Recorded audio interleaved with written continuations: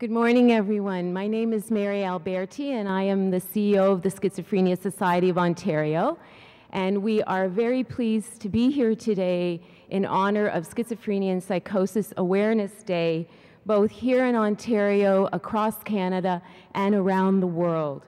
We are also very pleased to be joining today with Toronto Police Services in their commitment to raise awareness and reduce the stigma associated with mental illness, and in particularly schizophrenia. Schizophrenia is a treatable illness. It impacts 1 in 100 people, their families, and our communities. Most at risk are our young people, with the onset of schizophrenia occurring in the late teens and early 20s. Individuals living with schizophrenia face discrimination and social isolation because of the stigma and the fear that's associated with this illness. At the Schizophrenia Society of Ontario, we believe that the right supports and access to needed services like housing, medical, social, and community supports, individuals can have a great quality of life.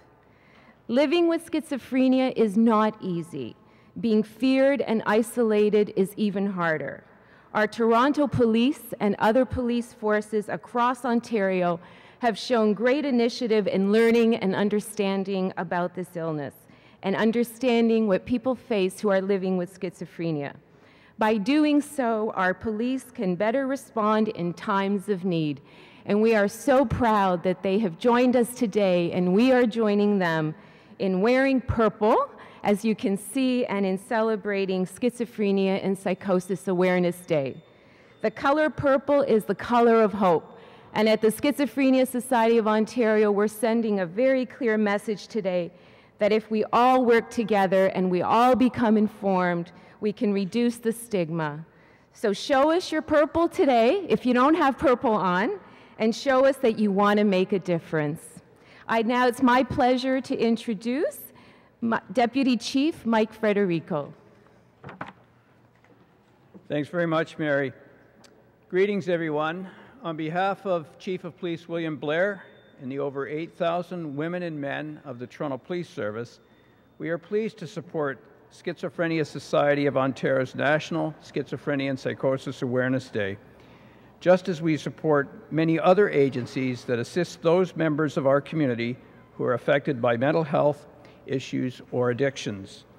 Community partners are critical to the way the Toronto Police Service helps make our neighborhoods safe. For example, the Toronto Police Services Board Mental Health Committee engages partners across the spectrum of mental health, from consumer survivors to institutions to agencies and associations that support people with mental health issues in our community. These partnerships are vital in shaping the way the Toronto Police Service responds to those in crisis. The Schizophrenia Society has helped educate our officers about schizophrenia and how to respond to those affected by the affliction. And to date, over 800 members of our service, police officers, have received this education. The service is grateful for the work done by the Schizophrenia Society, and we will continue to support the Society and others who help those who are suffering from mental illness. Thank you very much, Mary. Thank you, Deputy Federico. It's my pleasure now to introduce a member of the Schizophrenia Society of Ontario and a young woman who lives with schizophrenia, Marie Asuncion. Good morning. I'm proud to support Schizophrenia Awareness Day. It is a passion of mine, and I'm willing to share my story to support this cause and to eliminate stigma one step at a time. My name is Maria Asuncion, and I was diagnosed with schizophrenia at age 15. Now, at 27, I'm thriving.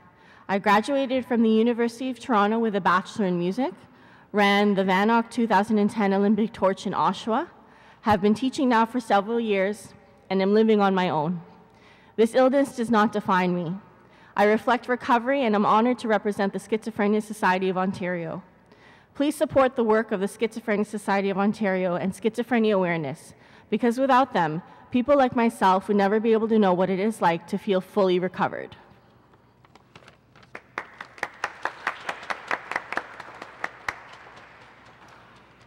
I'd just like to remind members of our community that the support for societies such as the Schizophrenia Society is so important in helping our community members manage the challenges that they face in the community, and it is vital to help services like the Toronto Police Service deliver our service to the community in a way that responds to the needs of our community members. So once again, thank you very much to the Schizophrenia Society for taking the initiative, and I urge everybody to proudly wear their purple ribbons. Thank you.